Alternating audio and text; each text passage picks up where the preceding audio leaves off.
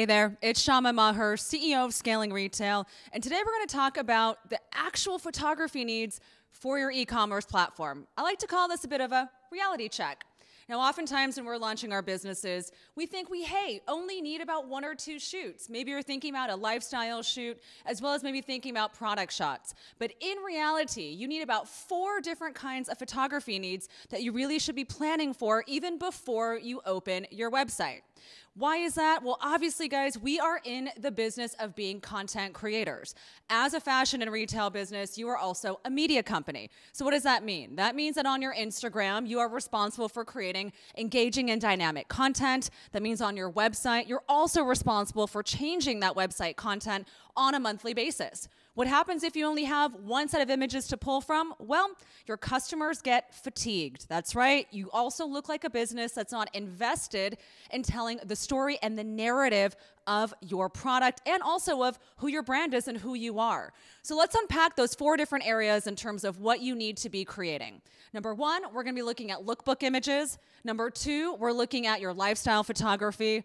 Number 3, we're also going to be looking at things like those model shots and ghosted images. And then lastly, guys, organic content. That's right, monthly photography for organic usage. Instagram, alternative product shots, etc. Let's go in a little bit deeper. So let's talk a little bit about lookbook photography.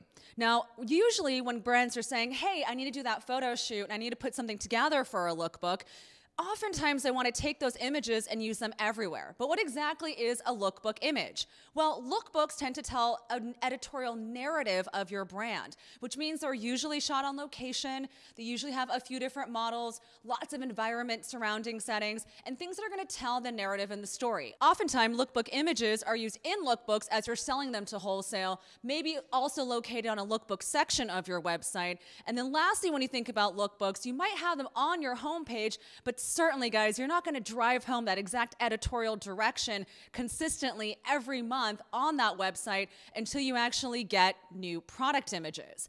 Lastly, when it comes to those lookbook images, if you look at anyone's feed and all they have are those same sets of images, guess what? It looks like they are not creative. So lookbook images are super important, but you can't rest entirely on them. Now, the second thing you need to take a look at, ghosted images or on-model images for your e-commerce platform.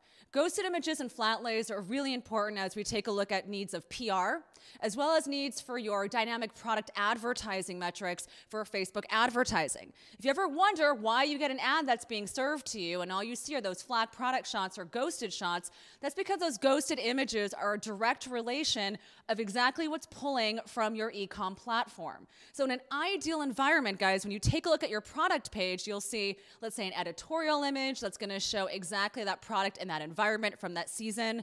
You also might see an image that has a model that walks on. My favorite is how Net-a-Porter does the walk-on model. They do a little turn. You can see the movement of the garment, then they walk off. And then you'll also see those ghosted images, which is important because ghosted images really allow the consumer to see themselves in the product. And I love that opportunity to be able to show just the product without focusing on the model or on the environment. The next thing we want to take a look at are those regular content shoots. That's right, every month or every other month, you should be planning to work with models, influencers, hey, maybe even your customers on creating new and original content.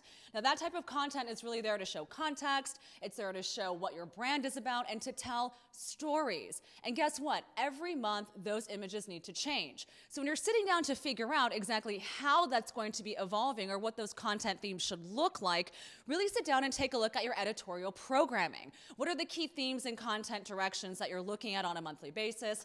And then how can you use that to drive those photo shoots every month? That's really going to help everyone on your team, from the models you end up using or the influencers that you choose, as well as, how you're going to give direction to your stylist or your hair and makeup team, as well as the producer of the shoot.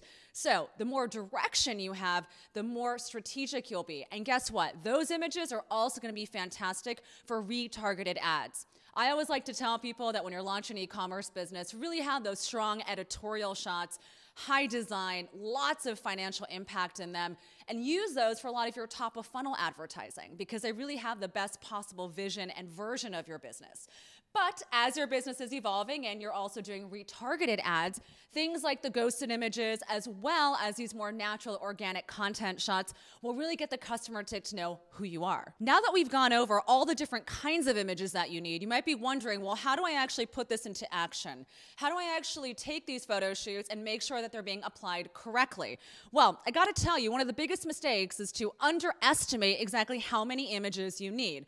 Take a look at a 30-day posting schedule for something like Instagram. Well, certainly you're gonna be posting at least twice a day, so boom, there you have 60 images. Are you gonna have 60 images that are all gonna be from that lookbook shoot?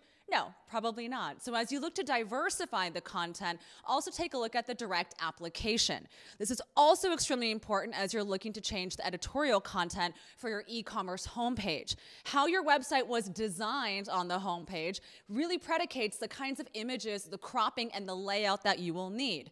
Meaning, if your website has been designed to have a horizontal header on that page, or that hero image is one horizontal image, keep in mind that your vertical image will likely either need to be extremely cropped into in order to make it look horizontal, or you might have to layer it up with 2 or 3 different vertical images in order to fill that space. So before you go into content production, make a short list of all of the needs, because certainly, guys, having 4 different shoots and allocating resources to this can be expensive.